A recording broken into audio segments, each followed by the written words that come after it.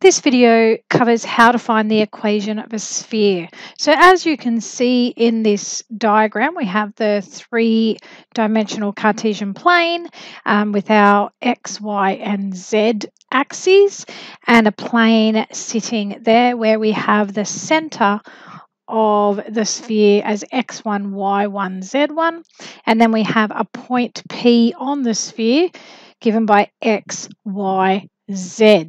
Now, what's important is to note that no matter where we go on this sphere, the distance from the center to a point on the sphere will be the radius.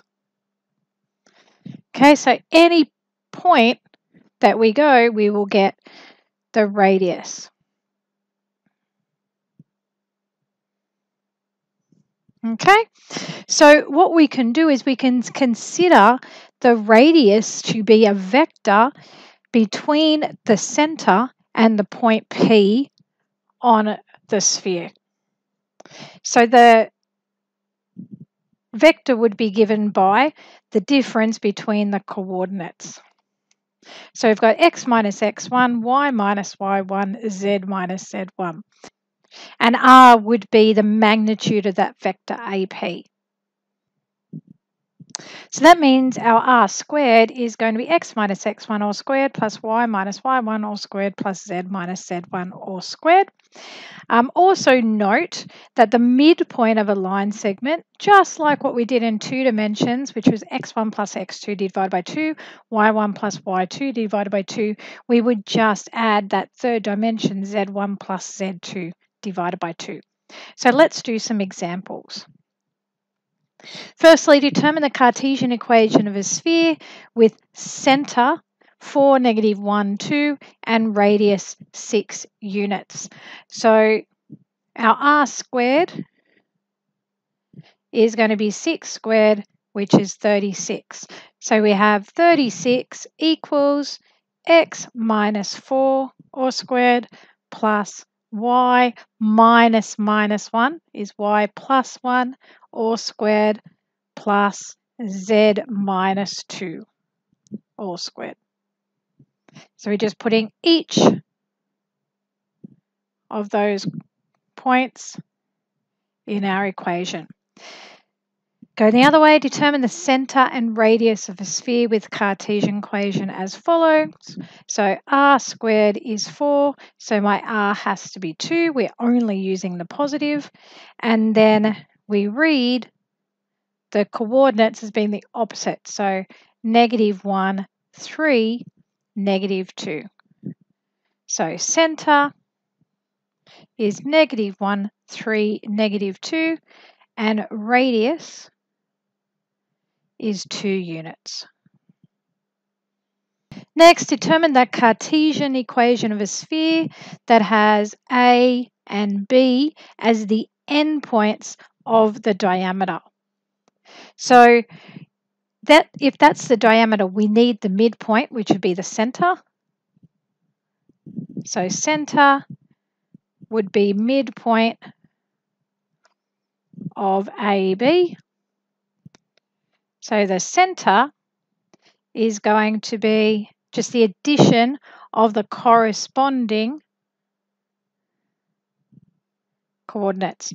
So we've got 6 take 2 divided by 2, 12 plus 4 divided by 2, and 11 take 1 divided by 2. 6 take 2 is 4, 4 divided by 2 is 2, 12 plus 4 is 16, divided by 2 is 8, 11 take 1 is 10, 10 divided by 2 is 5. Now for the radius, we have 2 options. 1, distance between the endpoints. So the magnitude of AB, and then we'd have to divide that by 2 because the distance between AB is our diameter. 2, we could do the distance from the center to one of the endpoints.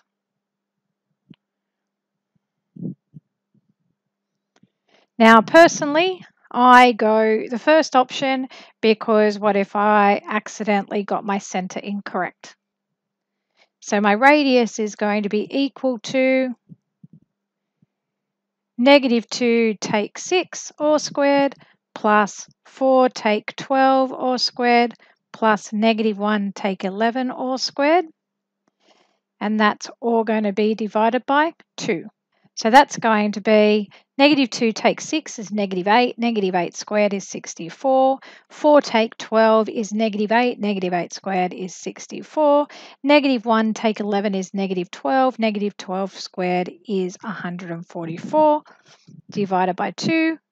So that's the square root of 272 divided by 2.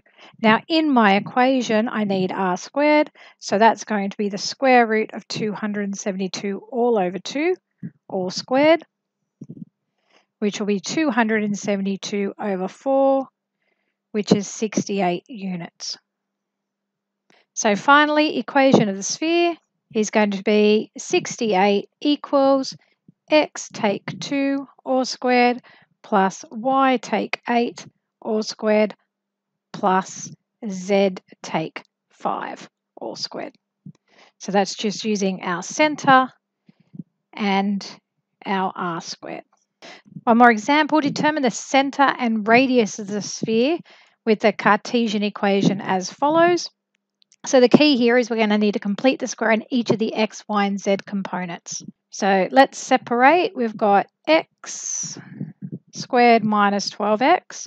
We've got y squared plus 4y, and we have z squared plus 8z, and this plus 20 we're going to take to the other side. So x squared minus 12x, y squared plus 4y, z squared plus 8z, and then that would equal -20.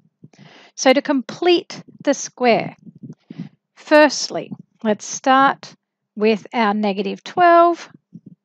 We would go plus -12 divided by 2 all squared, just like what we would normally do when completing the square.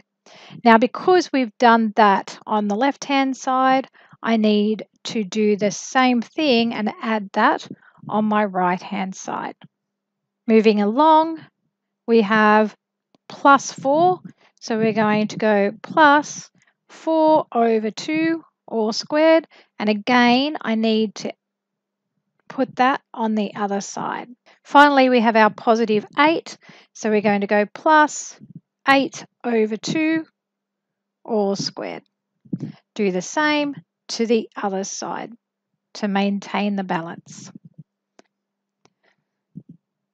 So, completing the square for our x, we're going to have x take -12 divided by 2 is -6 all squared.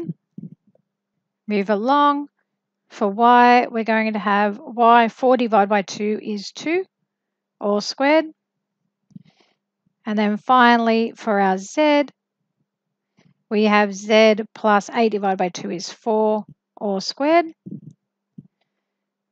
Put in our pluses in between, and then on our right side we have -20. -12 divided by 2 is 6. 6 squared is 36.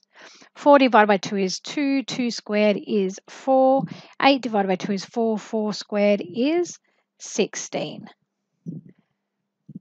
So our equation, x takes 6 all squared plus y plus 2 all squared plus z plus 4 all squared equals -20 plus 36 is 16. 16 plus 4 is 20. 20 plus 16 is 36.